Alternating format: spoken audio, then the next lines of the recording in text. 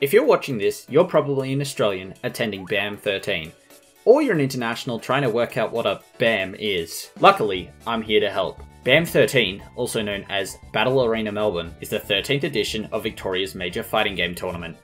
This includes Smash Bros. This will be the third time Smash Ultimate has been seen there, with prior winners being Mr. L, also known as Ben Gold, and J Dizzle. This is essentially Australia's super major, with last year having Australia's highest attended Smash Ultimate tournament to date, with 343 entrants. Not a super major in the technical sense, but you know, it's big for us. At the time of writing, BAM is 53 days away, so let's not delay and get you ready for it. So, preparing for a major is daunting. Let me assist with this. I may not be a good player, but I can offer some handy tips that can help you prepare for BAM or even any other big event you have, whether that be a monthly, regional, Arcadian, major, or super major. You're in luck. This is your one-stop shop for how to prepare yourself, your characters, and everything you need. If you saw my latest video on Apollo Kage, you would know how much I value good mentality among competitors. Today is no different. Getting your mind ready for a big event is super important, because in a big event, you may never know what's going to be thrown your way. Maybe your pool captain gives you a setup that cramps you for room. Maybe you have to play someone with a loud crowd backing them up. Maybe you're on the stream setup on a big stage with all eyes on you. There's a lot of variability to take in on tournament day. A lot can throw you off your groove. We can't prevent these variables, but we can prepare for them. The simplest goal when preparing your mind is doing what you can to keep calm. Actively practice meditation in the lead up to the event. If anything, it will assist with you being calm before you enter the venue. Meditation routines can be found on YouTube and on a bunch of apps and can be as short as 5 minutes. It's one of the easiest things you can do if you struggle with pre-tourney nerves. One thing to attempt if you find yourself getting mad in brackets is trying to implement the reverse approach of mentality. Try to be more open-minded towards losses to be more efficient with your progress. It's hard to respond positively to a loss, but if you can give yourself some room to breathe and calm down between losses, you can work through it. Get some water and fresh air and just start again. Then you're able to think more clearly and maybe ask for advice from your opponents and get games before you leave an event. This will create avenues to more efficient improvement, as the advice players give you will give you specific and targeted things to practice. Overall, what you're wanting to achieve through preparing your mind for a bigger event is not to be some mentality guru, but a sense of control over yourself before you even compete. There's too much that's out of your control at a big event, so why not, at the very least, practice the part you can control, your mental fortitude. Next step you have after practicing the mental game is to work on your character's polish. How can you be expected to close sets when you're struggling to close stocks? Time to hit the lab. There are a bunch of aspects of your play you can practice on your own. Too many to list probably, so instead, I'll link to a video by fellow Australian Mast from the lead up to last year's BAM with how you can practice your aspects of play and track it using a spreadsheet. But overall, look at your solo practice as no different to a training session for any sport. How can you be expected to bowl a Yorker if you can't even bowl your stock ball? This is why you need to practice your basics, your movement, your combos, your spacing, your game-to-game situations, and your character-specific stuff. Even 20 minutes of solo practice daily will build up your core skills. That's the idea. Consistent practice of your basics so they become second nature when playing.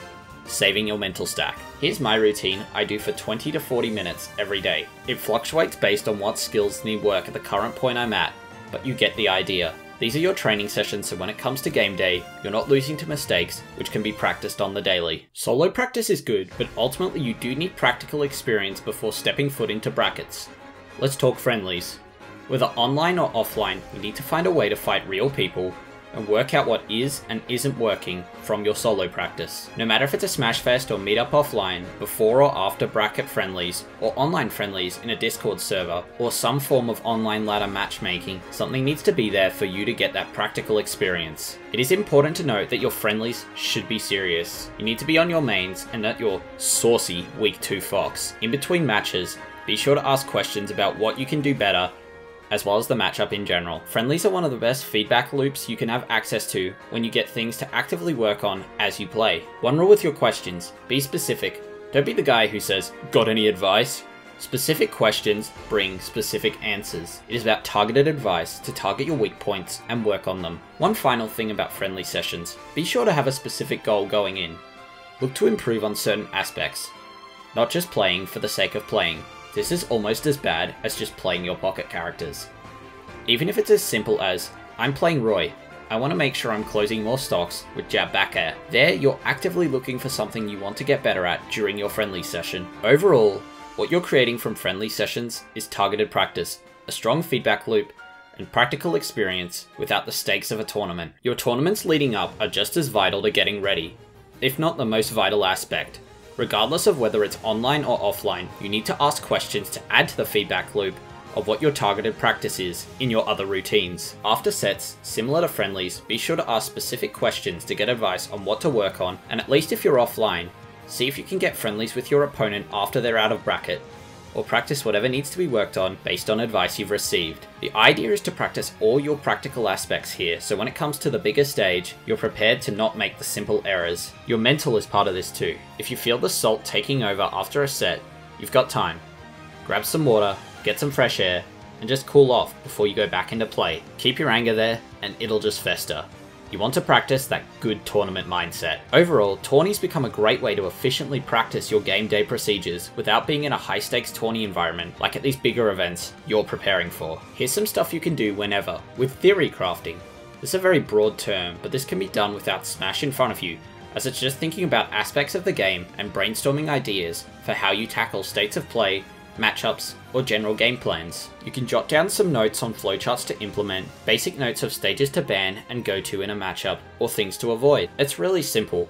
Having them in an accessible format for tournament day is vital. Whether they're compiled in a Discord server, notebook, notes on your phone, a mind map, whatever it is, just needs to be readily available for you to revise as a refresher mid-tournament or even before the tournament kicks off.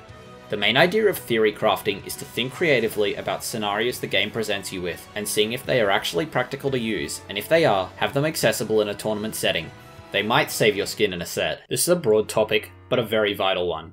VOD review is the process of getting a video of a set and analysing it like you're in an English class, minus the curtain is blue fluff. These VODs can come from anywhere, whether they're your own to see what you can improve as a visual reference, or a high-level player of your character to get ideas to use in bracket yourself. When you're a bit more inexperienced with the game, it's better to VOD review with a player who's higher level and has a greater understanding of the game, as they'll point out situations, improvements, and reasoning in the VOD that you might miss otherwise. There are a variety of things to look for in a VOD, but as a general rule of thumb, you're looking at why commitments in game states do and don't work, and what alternative choices could be used in order to work out what needs to be tweaked in your own gameplay. We're almost through. Let's talk about probably the most stress-inducing part of the preparation.